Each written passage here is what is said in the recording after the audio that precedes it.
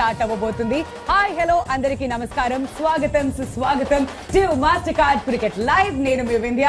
మరి డే 2 ఎలా జరగబోతుంది అండ్ డే 1 మాత్రం కంప్లీట్లీ ఇండియా డామినేషన్ చూసాం. థర్డ్ సెషన్ లో ఆస్ట్రేలియాని ఆల్ అవుట్ చేసిన India 77 for the loss of 1 wicket. నిన్న end of the day score మనకు మాత్రం కనిపించింది. మరి ఇవాళ ఎలాంటి గేమ్ ప్లాన్ తో రావాలి టీమిండియా మాట్లాడేసుకుందాం. ప్రస్తుతం మనతో పాటు జాయిన్ అవుతున్నారు former chief selector of team India MSK Prasad గారు along with farmer IPL player Kalyan Krishna. India మాత్రం అక్కడ రెడ్ హాట్ ఫామ్ లో కనిపిస్తుంది. నిన్న వాళ్ళు ఆడిన ఆట తీరు చూస్తుంటే ఫస్ట్ సెషన్ ఏమో డ్రాగా అనిపించింది, second and third session complete domination చూసాం ఎంఎస్కే. అబ్సల్యూట్లీ బట్ నిన్న చాలా హ్యాపీగా ఫీల్ అయ్యింది దేనికి అని అంటే మాత్రం డెఫినెట్లీ కేఎస్ భరత్ డెబ్యూ చేశాడు టెస్ట్ ఫార్మాట్ లో. అండ్ నిన్న మనం చూసాం కదా స్టంపింగ్ కానివ్వండి, డిఆర్ఎస్ లో తన నిర్ణయాలు కానివ్వండి, అవన్నీ కూడా చాలా యాక్టివ్ గా కనిపిస్తున్నాడు ఆన్ ఫీల్డ్.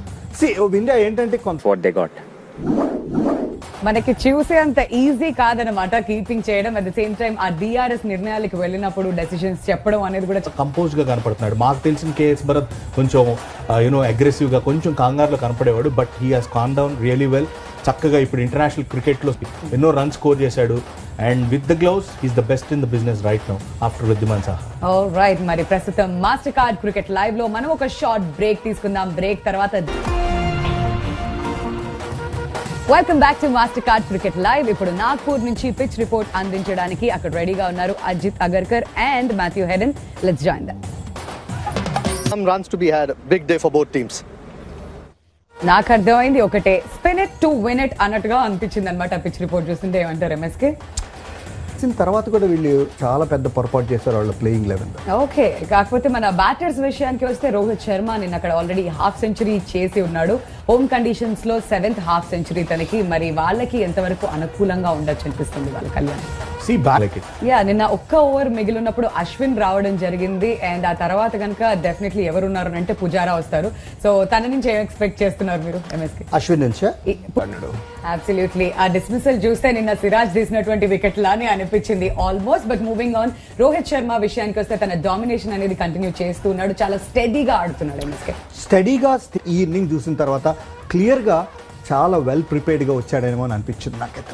లిమిటెడ్ ఓవర్స్ లో మాత్రమే కాదు, టెస్ట్ లో కూడా ఒక అటాకింగ్ గేమ్ ఆడడం మనం చూస్తున్నాం. అక్కడ రన్అట్ ఏమన్నా అవుతాడేమో అని కొంచెం ఇబ్బంది పడ్డాం కానీ but he was safe there. Really మెచ్చుకోవాలి. చాలా మంచి కూల్ స్టాట్. అసలు అది అధిగమిస్తాడా లేదా అనేది మాత్రం మనం డెఫినెట్లీ వెయిట్ చేసి చూడాల్సిందే. But on the other side ఇక్కడ నేథన్ లయన్ అనుకున్నారు అందరూ, కాకపోతే మర్ఫీ వికెట్స్ తీస్తున్నాడు. సైడ్ స్పిన్ ముఖ్యంగా మర్ఫీ గానీ జడేజా గానీ వాళ్ళు ఎక్కువ ఎఫెక్టివ్ గా ఉండే అవకాశం. బట్ ఒక డెబ్యూటాంట్ వచ్చి ఇట్లాంటి పర్ఫార్మెన్స్ ఇవ్వడం ఎవరు కూడా ఊహించరు. బట్ చక్కటి బౌలింగ్ అయితే వేస్తున్నాడు తను. రియలీ మెచ్చుకోవాలి. అక్కడ మొదటి మ్యాచ్ లో కూడా మనం విన్నాం, మాథ్యూ హెడెన్ చెప్పారు స్పిన్ స్పిన్ స్పిన్ అని. స్పిన్ ని మాత్రం 10 సార్లు నొక్కి ఒక్కాడించారు అక్కడ. అదే చూస్తున్నాం. అంటే దీనికి నియమాన్ని స్పిన్నర్స్ తీశారు. ఇప్పుడు పడిన 3 వికెట్లు కూడా వీళ్ళు స్పిన్నర్స్ తీశారు. On the other side Pujara wicket మాత్రం కాస్త అన్ఫార్చునేట్ అని చెప్పాలి. స్వీప్ ట్రై చేయడానికి వెళ్ళాడు బట్ అక్కడ మాత్రం క్యాచ్ లభించింది ఆస్ట్రేలియా.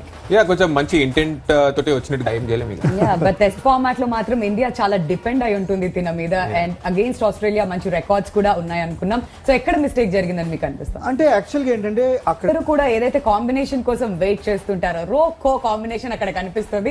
వీళ్ళు చాలా సేఫ్ అక్కడ టైం స్పెండ్ చేయగలిగితే, అక్కడ చాలా మంది స్కూల్ స్టూడెంట్స్ కూడా వచ్చారు ఈ మ్యాచ్ ని విట్నెస్ చేయడానికి. వాళ్ళందరూ కూడా ఎదురు చూస్తుంటారు ఈ కాంబినేషన్ ఆడితే బాగుంటుందని చెప్పి. విరాట్ కోహ్లీ టెస్ట్ క్రికెట్ లో కూడా చూడొచ్చు. ఓకే, కాకపోతే క్వశ్చన్ ఏంటి అంటే ఈ సెషన్ లో రోహిత్ శర్మ సెంచరీ చూసే అవకాశం ఉందంటారా? హౌ కాన్ఫిడెంట్ ఆర్ యూ ఒకవేళ ఉంటే? ఇప్పుడు వరకు కెప్టెన్ మంచిగా ఉంటుంది అండ్ పర్సనలీ కూడా సెంచరీ స్కోర్ చేస్తే ఈ మొదటి మ్యాచ్ ఇంకా బ్యూటిఫుల్ ఉంటుంది. రైట్, మిమ్మల్ని ఇద్దరు నేను కొంచెం సేపట్లో హాట్ సీట్ మీద కూర్చోబెట్టబోతున్నాం అనమాట. బట్ అంతకంటే ముందు the greatest of all times అని మాట్లాడుకుంటున్నాం కదా, నిన్న కూడా మాట్లాడడం. ఇవాళ కూడా ఇద్దరు గ్రేటెస్ట్ ఆఫ్ ఆల్ టైమ్ ని మీ ముందుకు తీసుకువచ్చేస్తున్నాం, స్టీవ్ వా అండ్ సౌరవ్ గంగూలీ. వీళ్ళిద్దరిలో ది గ్రేటెస్ట్ ఎవరు అంటే మీరేమంటారు? ఇంతకీ వాళ్ళిద్దరు క్రియేట్ చేసిన హిస్టరీ ఎలా ఉంది ఒక్కసారి ఇప్పుడు మనం చూసేద్దాం. చేశాడు కాబట్టి hats off to Steve and his entire men. Right, super stars ని అంత చక్కగా బ్యాలెన్స్ చేస్తూ టీమ్ ని లీడ్ చేశాడు కాబట్టి స్టీవ్ వాక్ ఇక్కడ ఓటు పడింది. మరి మీ ఓటు ఎవరు కాశీష్? యంగ్ అయితే కరెక్ట్ టైం కాదేమో అని అనిపిస్తుంది. బట్ రికార్డ్స్ పరంగా స్టీవ్ వాకి బెటర్ రికార్డ్ ఉన్నది. అబ్సల్యూట్లీ. బట్ సౌరవ్ గంగూలీ క్యాప్టెన్సీలో మాత్రం ప్లేయర్స్ అందరూ కూడా ఫెంటాస్టిక్ పర్ఫార్మెన్స్ ఇచ్చారు. బీట్ సచిన్ కానివ్వండి, ద్రావిడ్ కానివ్వండి, హర్భజన్ సింగ్ లాంటి ప్లేయర్స్ కానివ్వండి. What you think about that? నిజమే, ఎందుకంటే దాన్ని ఎస్ అగ్రెషన్ తర్వాత ఇప్పుడు విరాట్ కోహ్లీ చూసాం అండ్ ఇప్పుడు మళ్ళీ Rohit Sharma com and compose గా మాత్రం కనిపిస్తున్నాడు. సో ఫ్యాన్ పల్స్ లో మేము గెలిచిన తర్వాత అదే ఇన్స్పిరేషన్ తో ఈ విమెన్ ఇన్ బ్లూ ఎలా పర్ఫామ్ చేస్తారని అందరూ వెయిట్ చేస్తున్నారు. సో ఈ మ్యాచెస్ కోసం కెప్టెన్ హర్మన్ ప్రీత్ కౌర్ ఎలా ప్రిపేర్ అవుతుంది తెలుసు. లెవెల్ కి వెళ్తుంది ఇండియాలో. అబ్సల్యూట్లీ నథింగ్ లైక్ ఇట్ అనడంలో ఎలాంటి డౌట్స్ లేవు. No second thoughts also.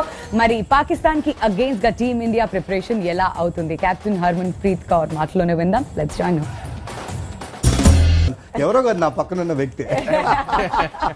But definitely Asia cup తర్వాత మళ్ళీ అండర్-19 వరల్డ్ కప్ గెలిచిన తర్వాత అన్ని ఎక్స్పెక్టేషన్స్ తో మళ్ళీ ఇప్పుడు ఆడుతున్నారు అని అంటే అదే మొమెంటం మాత్రం కంటిన్యూ అవ్వాలి అని చెప్పి మనం అందరం కూడా కోరుకుందాం. మీరు మాత్రం కామెంటరీ వినండి, మీరు కూడా వీలైతే చెప్పండి ఉంది. బట్ ప్రస్తుతం మ్యాచ్ డీటెయిల్స్ లోకి వచ్చేద్దాం. అక్కడ సో ఇండియా ఇంకా చాలా స్ట్రాంగ్ గా వెళ్తున్నారు ముందుకి. రోహిత్ శర్మ అండ్ విరాట్ కోహ్లీ అక్కడ బ్యాటింగ్ చేస్తున్నారు. సో సెకండ్ సెషన్ ఇంకొంచెం సేపట్లో స్టార్ట్ అవబోతుంది. Rohit Sharma is very close to his century. But Virat Kohli ఎంత ఇంపార్టెంట్ అవ్వబోతున్నాడు ఈ సెషన్ లో ఆశీష్? మనం ఇంతకుముందు మాట్లాడుకున్నట్టు సెషన్ బై సెషన్ ఆడుకుంటా పోతే చాలా మంచిగా ఉంటుంది. బట్ అందరి కళ్ళు విరాట్ కోహ్లీ మీదే ఉంటాయి. డెఫినెట్లీ తను ఎంతవరకు రాణిస్తాడు అని చెప్పేసి మరి మీ ఎక్స్పెక్టేషన్స్ ఏంటి? I want to see him. ఈ రోజు ఎండ్ ఆఫ్ ద డే నిలబడితే డెఫినెట్ గా 70-80 మీద ఆడుతూ ఉంటాడు. సో టైం స్పెండ్ చేయడం చాలా important. All right. Already MSK చెప్పారు ప్లేయింగ్ 11 లో ఎక్కడో మిస్టేక్ చేసింది ఆస్ట్రేలియా అని చెప్పి. But anyways that is set and done. మరి ఇక మీదట ఎలాంటి గేమ్ ప్లాన్ తో రావాలంటారు? ఎందుకంటే ఇక్కడ 3 వికెట్స్ కూడా మర్ఫీకే లభించింది.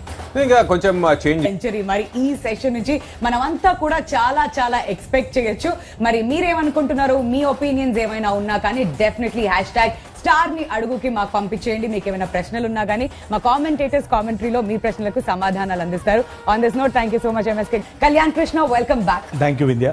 అండ్ ఈ సెషన్ మాత్రం సమంగా కనిపిస్తుంది. ఎందుకంటే ఆస్ట్రేలియా కూడా కాస్త స్టెప్ బ్యాక్ చేసినట్టుగా అనిపిస్తుంది. అట్ ద సేమ్ టైం వాళ్ళు కూడా అక్కడ వికెట్స్ తీశారు అండ్ ఇండియా నుంచి కూడా మంచి రన్స్ రావడం చూస్తున్నాం.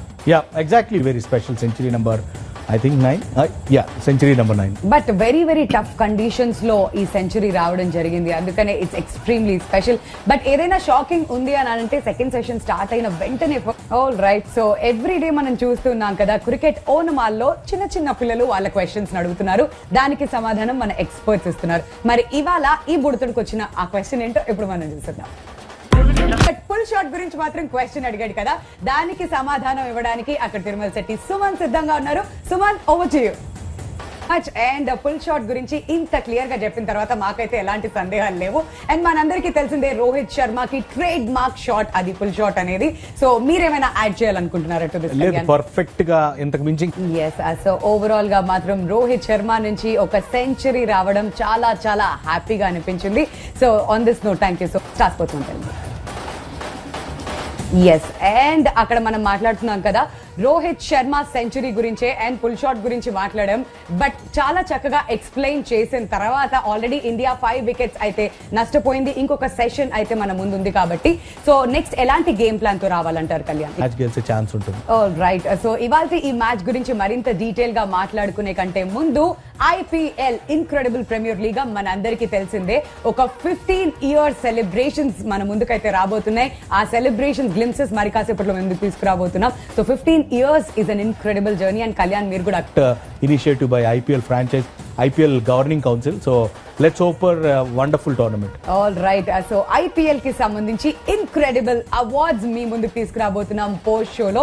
దానికి సంబంధించిన నామినేషన్స్ ఏంటి అవన్నిటికి సంబంధించిన incredible awards పోస్ట్ షోలో మీ ముందుకు రాబోతున్నాయి. కాబట్టి ఫర్ దాట్ ఇవాళ మొత్తం మీరైతే స్టార్ స్పోర్ట్స్ 1 తెలుగుకి ట్యూన్ ఇన్ అయిపోండి. ఆన్ ది అదర్ సైడ్ ఇంతకుముందు మనం మాట్లాడుతున్నాం కదా ఈ లాస్ట్ సెషన్ లో ఎవరు అక్కడ కీ బ్యాటర్ అవబోతున్నారు అనిపిస్తుంది ఇండియా తరఫున?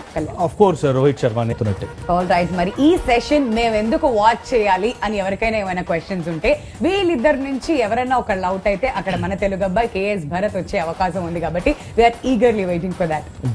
Great opportunity. But Nathan Lyon ఎవరైతే ఎక్స్పీరియన్స్ బౌలర్ ఉన్నారో తన నుంచి మనం ఎక్స్పెక్ట్ చేసినప్పుడు మర్ఫీ వచ్చి అక్కడ పర్ఫామ్ చేయడం చూస్తున్నాం. సో పిచ్ లో ఏమైనా చేంజెస్ ఉండొచ్చు అంటారా ఇన్ థర్డ్ సెషన్? అంటే మాత్రం డ్రాగా అనిపించింది కానీ ఎక్కువ వరకు అక్కడ ఇండియా డామినేషన్ కంటిన్యూ అవుతుంది MSK. అంటే దాన్ని బట్టి మనం అర్థం చేసుకోవచ్చు, లీడ్ అయితే మనం ఎక్స్పెక్ట్ చేస్తున్నాం, ఆ లీడ్ కూడా వచ్చింది. బట్ లాస్ట్ వరకు ఆ పార్ట్నర్షిప్ కూడా ఫెంటాస్టిక్ గా అనిపించింది. జడేజా అండ్ అక్షర్ పటేల్ ఇద్దరు కూడా 81 రన్స్ స్కోర్ చేశారు. ఇంకా వికెట్ అనేది గివ్ అప్ చేయలేదు మన అక్కడ. అబ్సల్యూట్లీ వింధ్య, ఎందుకు పార్ట్నర్షిప్ వచ్చింది వాళ్ళు. Of late lower middle order batsmen especially test format లో ఎవ్రీ మ్యాచ్ లో కూడా పర్ఫార్మ్ చేస్తూ రావడం టీమిండియాకి బిగ్గెస్ట్ పాజిటివ్ అండర్ లో ఎలాంటి డౌట్స్ లేవు.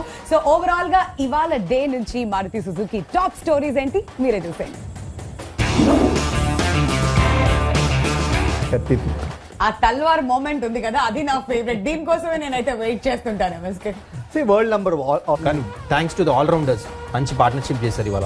అబ్సల్యూట్లీ ఆల్ రౌండర్స్ గురించి ఎలానో ప్రస్తావన వచ్చింది కాబట్టి అక్షర్ పటేల్ ఎవ్రీ ఫార్మాట్ లో కూడా తను ఎంత ఇంపార్టెంట్. ఆల్ రౌండర్స్ నుంచి బహుశా ఇదేనేమో మనం ఎక్స్పెక్ట్ చేసేది. తనకి వికెట్స్ రానప్పుడు బ్యాట్ తో కాంట్రిబ్యూట్ చేస్తున్నాడు. మరి ఇంత మంచి నాక్ ఆడిన తర్వాత అక్షర్ పటేల్ ఏమంటున్నారో ఒకసారి విన్నాం.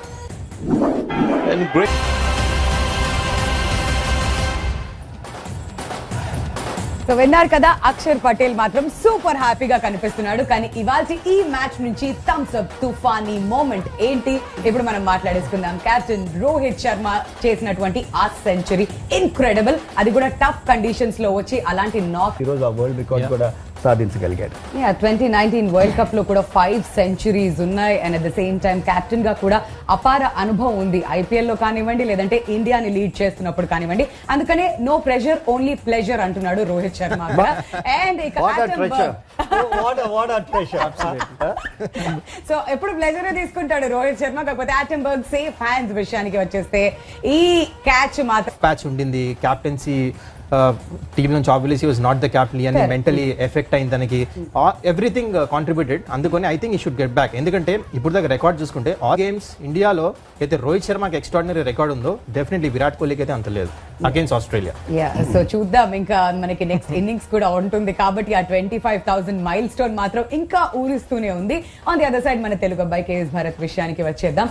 సో ఒక మంచి డెబ్యూ అయితే చేశాడు కీపర్ గా, బట్ బ్యాటర్ గా ఎంత ఇంప్రెస్ చేస్తాడని వెయిట్ చేశాం. But not to forget first match తనకు కూడా. వింధ్య ఎవరికైతే చేసుకుంటాడు. ఏదేమైనప్పటికీ నేదుల్ లైన్ కి ఎక్కడ వికెట్ లభిస్తుంది అని ఎదురు చూస్తున్న వాళ్ళందరికీ కూడా సూర్యకుమార్ యాదవ్ వికెట్ అయితే లభించింది అనమాట. బట్ స్పిన్నర్స్ కి మాత్రం డెఫినెట్లీ చాలా అసిస్ట్ చేసిందని చెప్పాలి ఈ pitch. Absolutely special moments there. ఈ డెబ్యూటెంట్స్ అందరు ఫ్యామిలీ మెంబర్స్ కూడా అక్కడికి రావడం, వాళ్ళందరూ కూడా హ్యాపీగా ఫీల్ అవ్వడం, ఇలాంటి బోల్డ్ అన్ని అన్లిమిటెడ్ ఎమోషన్స్ అన్నాం కదా, ఫ్యామిలీ ఎమోషన్స్ మాత్రం చాలా చాలా కనిపించాయి సూపర్ ఈ మ్యాచ్ లో. మరి ఈ మ్యాచ్ నుంచి ఫామ్ ఈజీ టాప్ డెలివరీస్ ఎలా ఉన్నాయి ఇప్పుడు మనం చూసేద్దాం. మీ ఫేవరెట్ టాప్ డెలివరీ ఏంటో. మొత్తం మీద పేసర్ కి మాకు కూడా ఒక వికెట్ లభించింది అని మాత్రం కెప్టెన్ ప్యాట్ కమిన్స్ అనుకుంటాడు. కెప్టెన్ వర్సెస్ కెప్టెన్ ఒక ఇంట్రెస్టింగ్ కాంటెస్ట్ అయితే మనం అక్కడ చూసాం. ప్రస్తుతం మాస్టర్ కార్డ్ క్రికెట్ లైవ్ లో ఒక షార్ట్ బ్రేక్ తీసుకుందాం. బ్రేక్ తర్వాత రేపు డే 3 ఎలా ఉండబోతుంది, ఎలాంటి గేమ్ ప్లాన్ తో రావాలి మాట్లాడేసుకుందాం. చాలా కష్టం, ముగ్గురు ఇన్ఫార్మ్ స్పిన్నర్స్ ఉన్నారు కాబట్టి it's not going to be easy for Australia. Alright, మరి మీ ప్రెడిక్షన్ ఏంటి? రేపు ఫస్ట్ సెషన్ లో 3 వికెట్స్ పడే అవకాశం కనిపిస్తుందా, లేదా ఈ ఇద్దరు ఆల్ రౌండర్స్ ఇంకా ముందుకు తీసుకెళ్తారు అంటారు? అంటే నా ఉద్దేశం 20 కంప్లీట్ గా బ్యాట్ అవుట్ చేసినట్లే ఆస్ట్రేలియన్ టీం పైన. All right, so women's T20 world cup ఒక చిన్న గ్యాప్ తర్వాత, అంటే రేపు ఒక్క రోజే గ్యాప్ అనమాట, ఎల్లుండిపోవాలి ఒకవేళ గెలిస్తే గనక. సో డెఫినెట్లీ ఈ లైవ్ యాక్షన్ మాత్రం మీరు మిస్ అవ్వకండి. ఎక్కడ star sports 1 Telugu home of cricket లో. On this note, it was a long day.